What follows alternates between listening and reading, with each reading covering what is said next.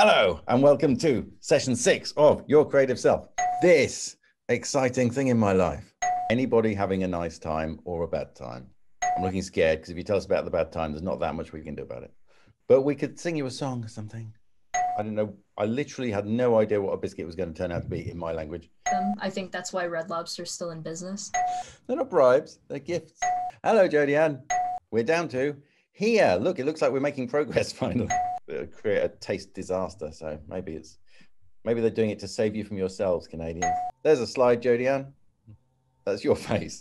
These days especially, Jodianne does Noire Girls Plant, which is why she's surrounded by plants, because plants have taken over her life. So everybody say hi to Jodianne. Hello. Look, Hi. Hi.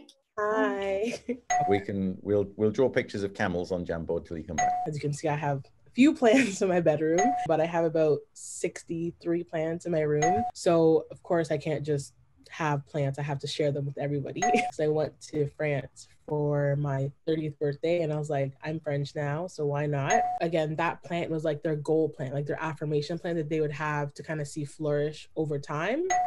That's great. You're teasing us with pictures of people in the same space doing stuff. And at first I thought it was weird because I'm like, why do you guys want to go on a hike with me? Like, that's weird.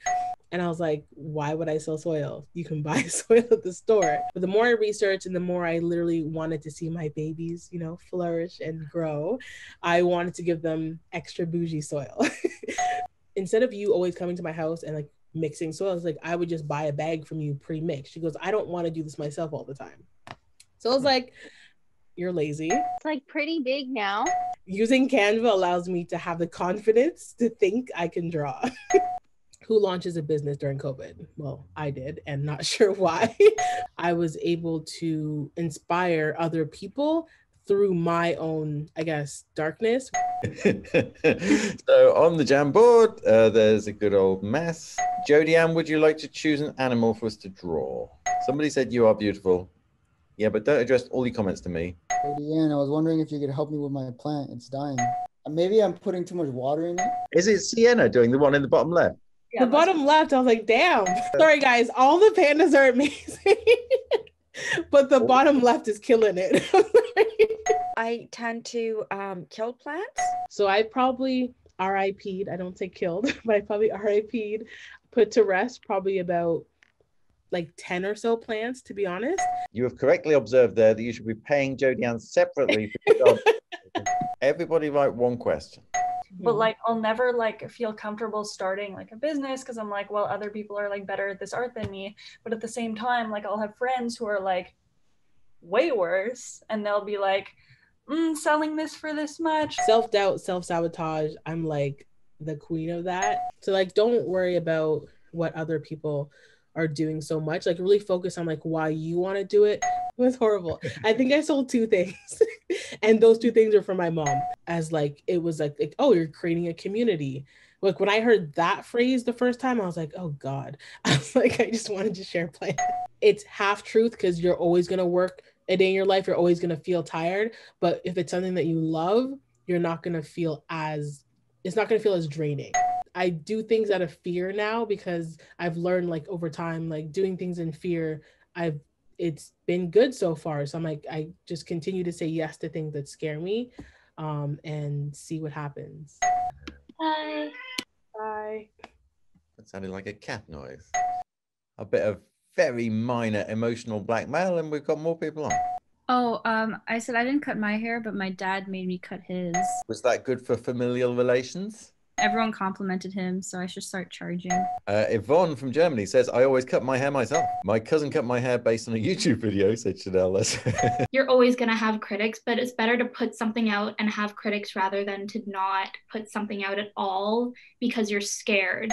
That was hard. However, I found when I made the mistakes, that's when I learned the most. If you're not also in the arena getting your ass kicked, I'm not interested in your feedback. Yeah, you have the control of your life and not the fear. Oh, that's good, yeah. And this is a nice little version of that where you're in the driving seat. You do have the fear. The fear can sit in the passenger seat and be with you, but it's not driving the car. It's really common for people to feel, I'm not really good enough. But how much healthier and better is it if you can think, I am enough? If you can do it from a kind of vulnerable place, rather than the more kind of rah, I'm amazing kind of place. And then a stranger likes your thing, and then you feel really good about that. And it's kind of unfair to your loved ones, isn't it? They're not even trying to do an interesting creative thing, so you're already better than them, basically. You can get the most cute video about a panda and it's still got some dislikes. Like, who are you people? So then if you do value courage, then you do have to do the thing and to show up and to be seen. But something where somebody's really tried to, maybe they've been vulnerable and they've made something creative and put it out there, and then they get some negative comments. I think, oh, how could you do that? At least they're trying. That's the point that Brené Brown's talking about. So whatever kind of creative thing you want to do and put out there, you kind of do have to do that. If we think it's worth people trying to do anything, then you kind of have to. And it's not really a choice in that way. Obviously it is a choice. And ultimately the answer has always got to be yes. Because otherwise it's just it's a defeat where you don't do that and, and nothing happens.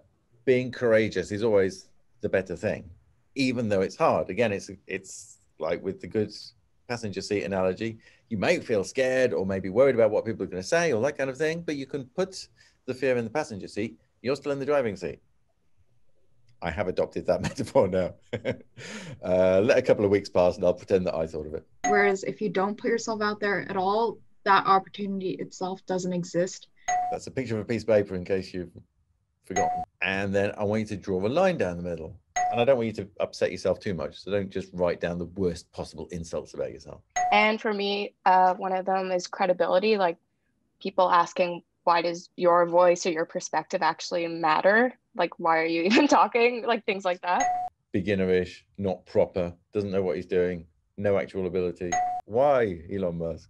Please stop. And then this is nice to do. You'll feel happier. Like throw away the left-hand column, but then keep the right-hand column, and the right-hand column is the list of nice thoughts. You don't pay attention to the negativity, it will go away. There's so many more positive comments than there are negative comments. I just want to say a little bit about minimalism, not so much lifestyle. I'm not talking about tidying up your house. It's about reaching for simplicity, sort of stripping away all of the extras in your life or in your craft, so you arrive at kind of the bare minimum.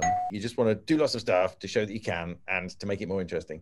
It's just like, whoa, that's too much, gives me a headache. Wait, why are you doing so much? So kind of that sense that like stillness and not doing stuff can actually be a thing and be good and be quite sort of healing and nice. Tearing away all of the rubbish to see like, what do we actually care about in the world? What is valuable? See you next week.